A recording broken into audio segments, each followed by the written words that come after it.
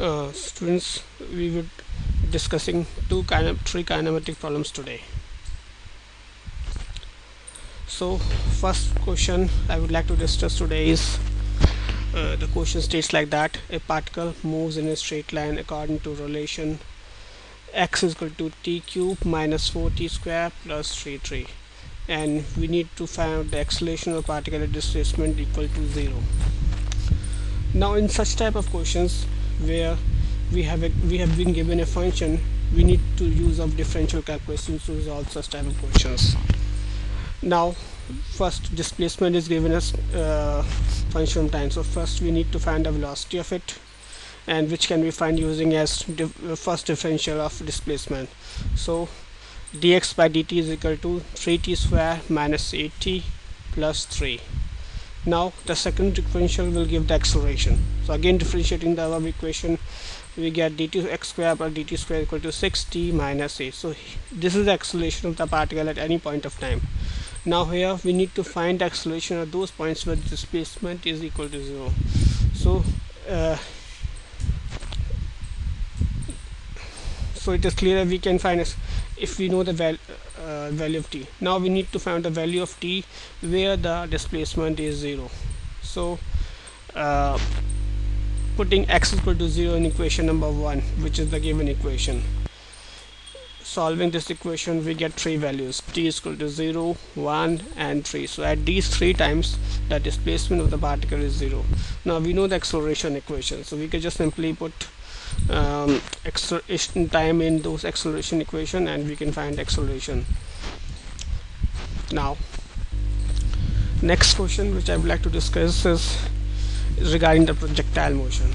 So question is like that: which of the following remain constant during the motion of a projectile fired from a planet? Option given are kinetic energy, momentum, vertical component of velocity, horizontal component velocity. Now to resolve this type of question, we must know the basic concept of the projectile, what all goes along the way, what all thing got changed. So let's start with that. The answer is D, horizontal velocity of the component of velocity. Now I will explain you how it is like that. See, kinetic energy is given as half mv square. Now we know that velocity changes in the projectile motion, so kinetic energy cannot be constant. Second, momentum, again it depends on velocity, so it cannot be constant. Since acceleration due to gravity acts during the motion, velocity of the body changes throughout the motion, so kinetic energy and momentum changes. Now acceleration due to gravity acts in vertical direction, vertical component of velocity changes. So here, since the acceleration acting on the vertical direction only, so the vertical component of velocity is getting changed, the horizontal component of velocity is remaining constant. So there is no horizontal acceleration, horizontal component remains constant. Okay, now the third question is a graphical question. Here we need to explain here is a motion of a particle along a straight line. The velocity and time are given in this graph. We need to explain the acceleration to the motion. Okay, in these type of questions we need to remember two things. When the velocity time graph shows upward slope, that means the body is accelerating.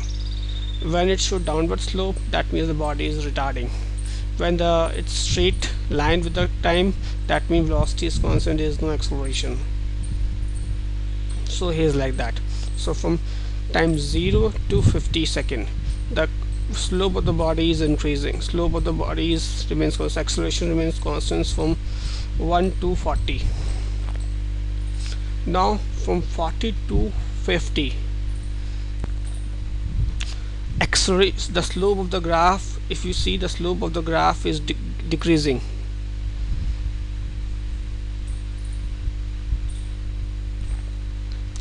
So that means if the slope of the graph is decreasing, that means the acceleration value is decreasing. The body is still accelerating, but the acceleration is getting decreased, and it becomes at this point it becomes 0. Acceleration has become 0.